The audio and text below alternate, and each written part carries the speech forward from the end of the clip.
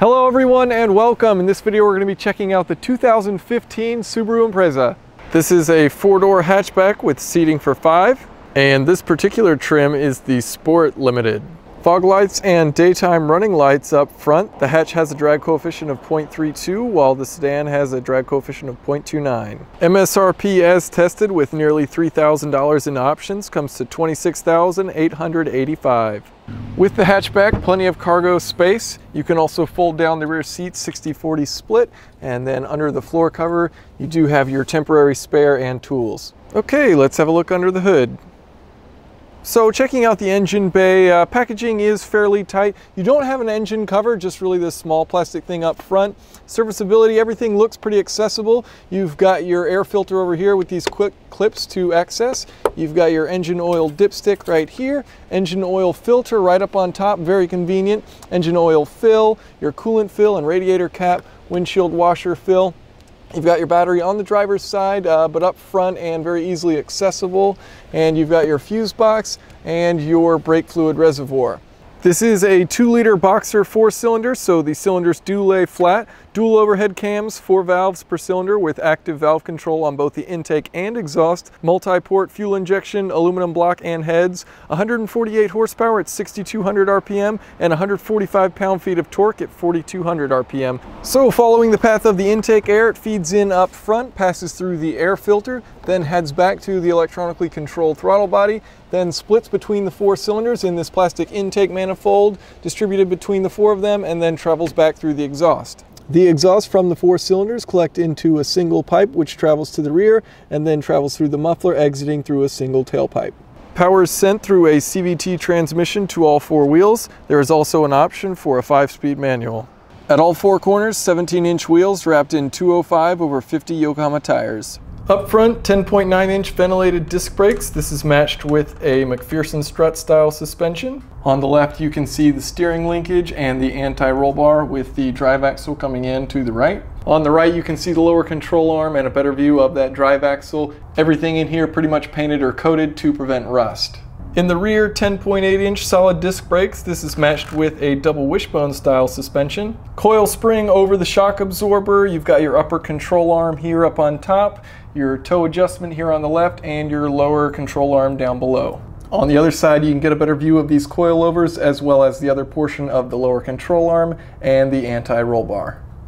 Okay, let's check out the interior. Keyless entry. To unlock the vehicle, simply place your hand on the handle. You can also lock it with a button on the outside. Leather seats all around, but they are mechanically adjustable, something that's not all that common on higher trim levels.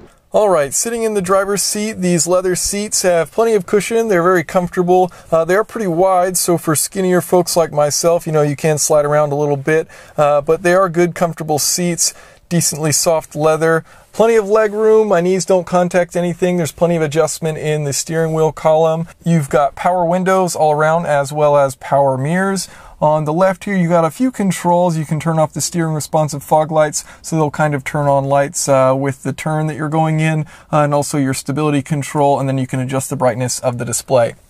Now the steering wheel, leather wrapped, and you've got a lot of controls on it, which I do like. You can select through some of the different menus here. You can adjust your volume, use the Bluetooth calling, adjust through the settings in here. You've got your adaptive cruise control, which Subaru calls EyeSight, works really well. Really like that, so definitely worth testing out a vehicle with adaptive cruise control. Very good feature. And you also have paddle shifters, which do turn with the wheel. Now looking at your gauges up front, you've got your tach on the left and a speedometer on the right, and then down here on the bottom you actually have a fuel economy gauge, which is pretty interesting. The thing that's disappointing to me though is that there isn't a engine coolant temperature, which I would find helpful, especially because there's actually 2 fuel economy gauges. There's one here and there's one up there as well. Now looking through this display up top, you've got your average fuel economy, your instantaneous fuel economy, how long you've been driving, your average speed for when you've been driving, and then how much fuel you've got left, how many miles until empty. Checking out the infotainment system, actually a really good size screen, and the touch controls work really well. One of the other cool things I like about this is you can go in and adjust the equalizer quite a bit. You've got 7 different ranges of frequencies in which you can adjust this equalizer. So that's pretty cool to be able to do, and the sound system is decent. You've also got your AC controls, your climate control down here, automatic, and you know, simple knobs. They've got a good feel to them, everything very intuitive and easy to use. Now, as far as storage space, actually pretty good. You've got this little storage space in the door. You've got these two cup holders right here and a small spot right here, which does work well for a phone. Also a really good, nice, deep spot up underneath the climate controls, which I really like. You know, you can fit a wallet or a phone in there really well. And then you also, of course, have the glove compartment. Now, checking for visibility pretty much everywhere is really good. Out the front is good, though the front windshield is pretty far away from the driver, you know, the end of it. So if you were to clean the inside or something like that, you know, it's quite a bit of a reach inside. You've got good visibility to the left and to the right. Looking out the back, really good. You also do have a sunroof in this one, and checking your blind spot, also good. And keep in mind, you also do have a rear view camera. Okay, sitting in the rear, I've got the front driver's seat adjusted to where I will be driving. And as you can see, you know, there is legroom back here. I'm about 6'1", and I do fit. It is somewhat limited, though. There are definitely compacts out there, like the Toyota Corolla, which I tested. Definitely had a bit more legroom back here for the rear passengers. You do have this fold down here, so armrest and some cup holders, as well as window controls back here. Other than that, pretty basic back here. Now, sitting in the center, pretty constricted in here, so not really much legroom or headroom if you do end up using this middle seat. Okay, let's go for a test drive. Push button start. Now, even though this car doesn't have that much power, the throttle pedal's kind of controlled in a manner that makes it seem a little bit peppy, so that when you do put your foot down, it does rev up pretty quick with the CVT. You know, it's not particularly quick when you put your foot down. The car weighs a little bit over 3,100 pounds. And, you know, with the amount of weight it has and the fact that it's all-wheel drive and, you know, how little power it has, it isn't that quick. But the throttle pedal feel is pretty good. Neither the brake pedal nor the throttle pedal have all that much travel unless you're really putting your foot all the way down. The brake pedal, fairly sensitive. You know, you've got a decent range in there, and it does seem to modulate pretty well with how much pressure you put down and how much you actually stop. Now, the CVT does come with paddle shifter, so you can put it over in manual mode and switch between the gears. And the gear selections are actually pretty quick. And it does seem to work pretty well. The one thing I'll note with the manual gear selection is that, also like the Subaru Legacy that I tested, is that it does seem to kind of have a little bit of a forward jolt when you upshift. So if you go from third to fourth and you've got your foot down a decent amount, it kind of gives you this forward jolt where it's a little bit strange, not very smooth. And it's interesting because not all of the Subarus I've tested have done that.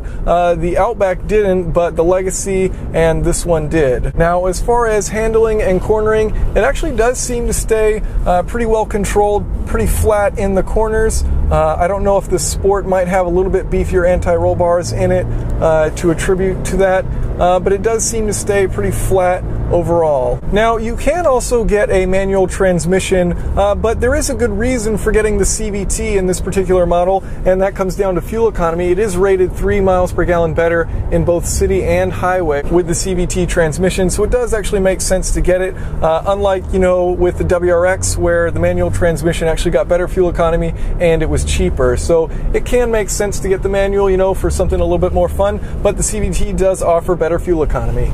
Now, is it fun to drive?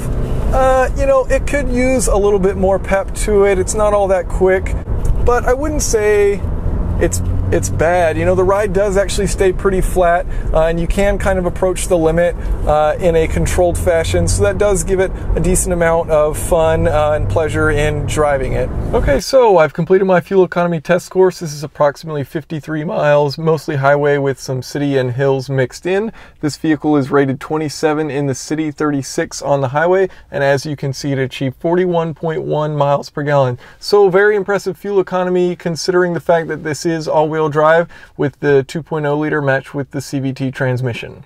Okay, let's get a highway pull in, straighten out, come to a stop, foot down, floats around 3,000 RPM for a bit. You don't really start feeling any torque until about after 4,000. I've got it in automatic mode, and there's 60. Okay, driving on the highway, I've got the cruise control set at 65. You do get a decent amount of road noise. You don't hear all that much wind noise, but you definitely do hear the tires.